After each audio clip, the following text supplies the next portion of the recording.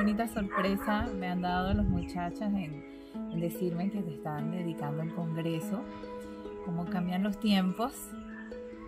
Yo muy feliz de que me hayan pedido dejarte unas palabras, se dieron cuenta que fuimos compañeros de residencia.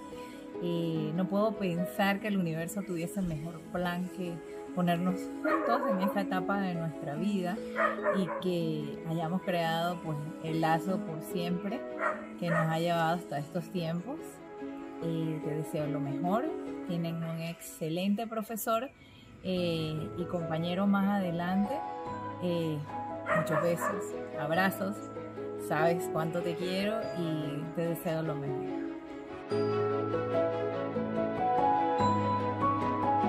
El doctor Valderrama personalmente ha sido un mentor para mí y como para muchos dentro de lo que es el ámbito de la neurología dentro de la Homenaje, docente, expositor, maestro, hermano, absolutamente pues una persona muy íntegra dentro del campo, fuera y dentro de la Homenaje.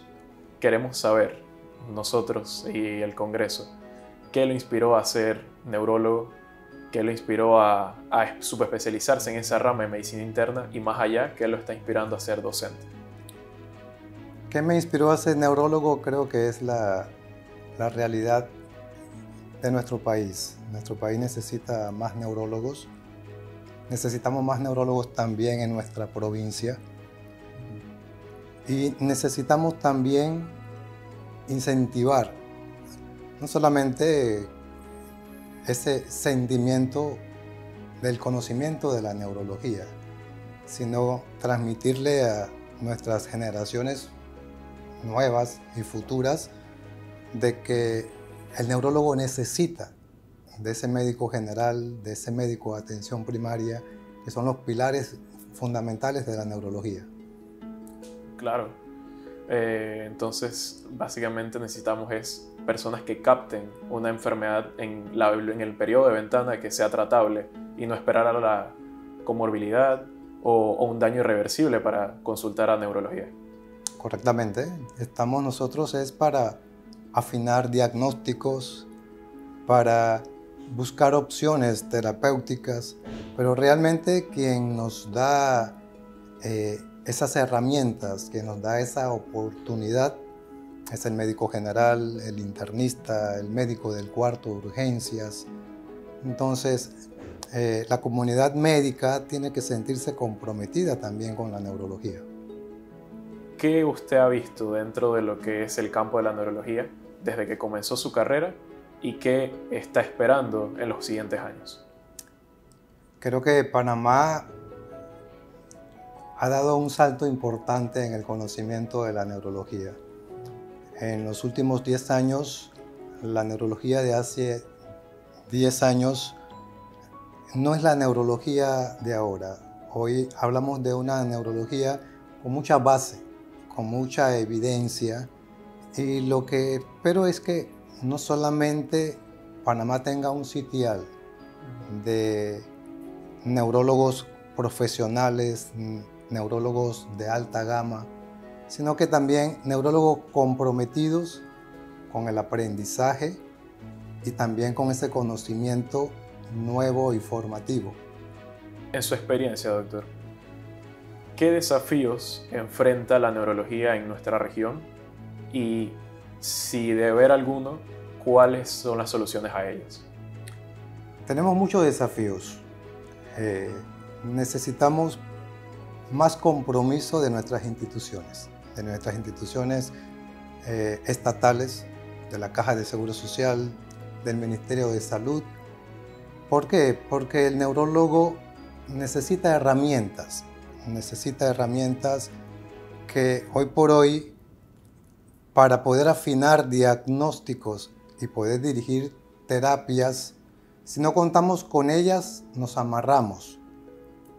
Para nosotros como neurólogos sentirnos impotentes ante dar un diagnóstico definitivo, dar una certeza hacia una terapia, nos agobia. Entonces, para mí el mensaje que quiero llevar es que el gran desafío es que tengamos compromiso estatal, compromiso de gobierno y también, ¿por qué no?, el compromiso de toda la comunidad médica y de salud de nuestro país. Hablando y siguiendo la pregunta anterior sobre problemáticas actuales en la atención neurológica de nuestros pacientes en la región, ¿qué medidas o qué medida tendría un mayor impacto en el futuro inmediato en la atención neurológica de nuestros pacientes? Primero, Chiriquí es un nicho de la neurología.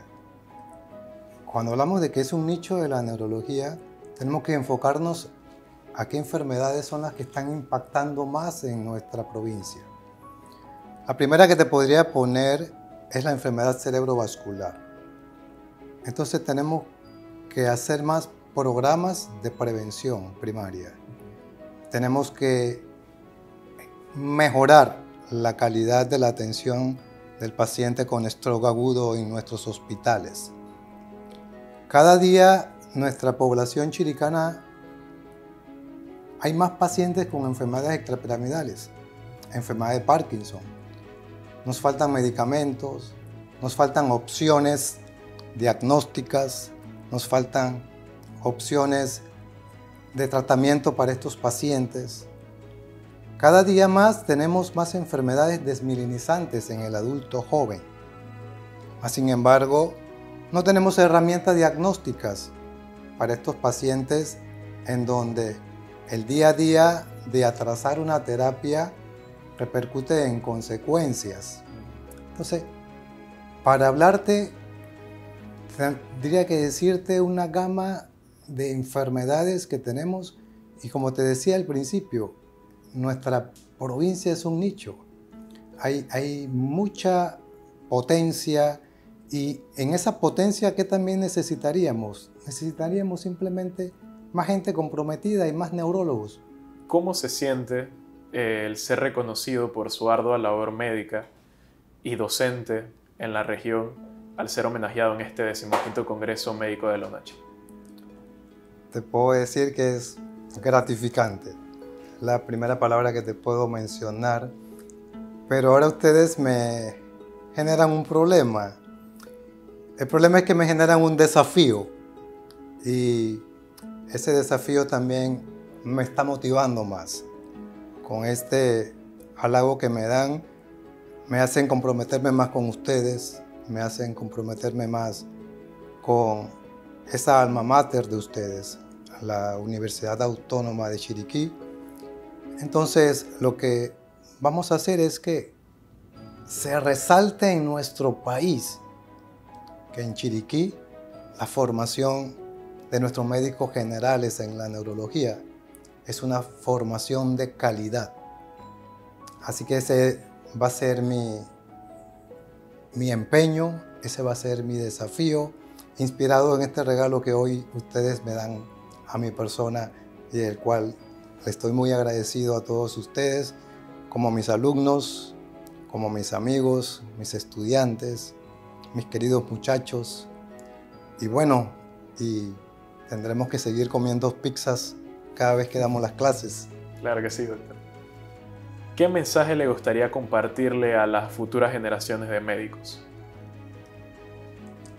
Puedo decirle que la neurología es un jardín de gardenias. Nosotros como neurólogos tenemos que cuidar esas gardenias, tenemos que clasificarlas, tenemos que reconocerlas. Pero queremos reconocerlas como gardenias sanas, gardenias de colores, gardenias que cuando las veamos, a pesar de que tengan una alteración, sigan siendo gardenias. Pero si ustedes nos traigan a nuestro jardín gardenias sin abonos, gardenias desnutridas, tardíamente nos traen gardenias enfermas, ya el neurólogo no podrá ofrecerle nada.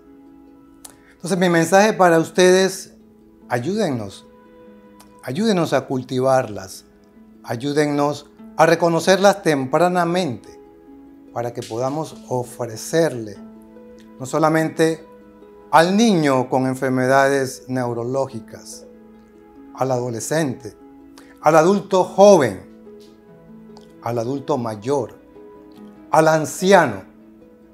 Cada uno en su momento de vida es un paciente que lleva una cruz de enfermedad neurológica, y si ustedes no nos aportan ese inicio para poder apoyarlos, estamos perdiendo tiempo y estamos perdiendo, como un lema que hoy quizás nuestros queridos cardiólogos nos quieren robar, y todos nuestros especialistas.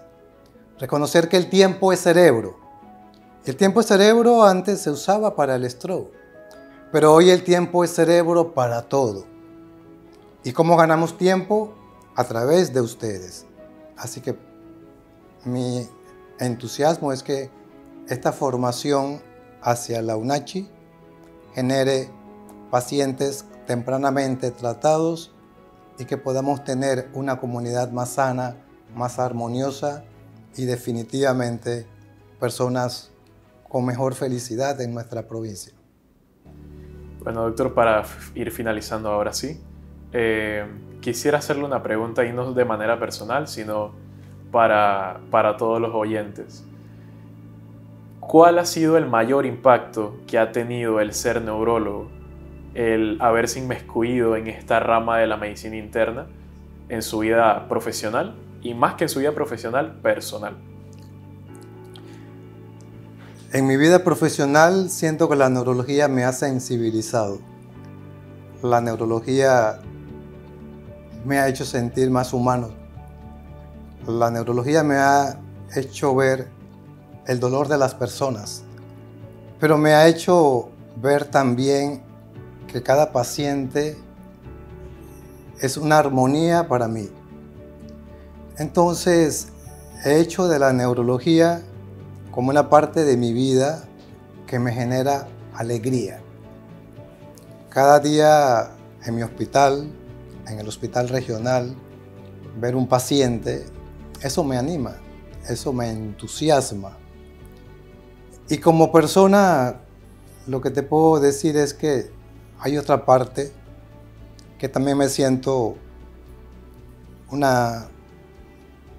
médico que ha logrado ese objetivo, que ha logrado quizás ese sueño que se planteó un día en ese 1996 que se graduó, y que gracias a las oportunidades y de haberlas sabido aprovechar, hoy puedo dar a mi país, a mi provincia, a esta bella provincia que me adoptó, esa parte de mí, y que me han retroalimentado y me han ofrecido ese crecimiento personal. Me siento realmente un médico muy humano, muy afectivo, y te puedo decir que si volviera a nacer sería neurólogo y volvería a ser docente. Gracias.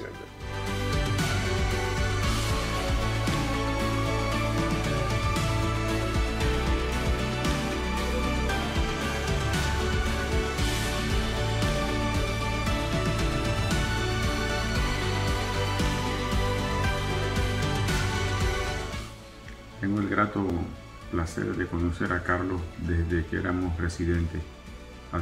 Ha sido un gran compañero de trabajo, un gran amigo y un gran profesional de la neurología, con una entrega total a sus pacientes, con un profesionalismo y un conocimiento siempre actualizado. Es grato saber que este congreso ha sido dedicado a su persona.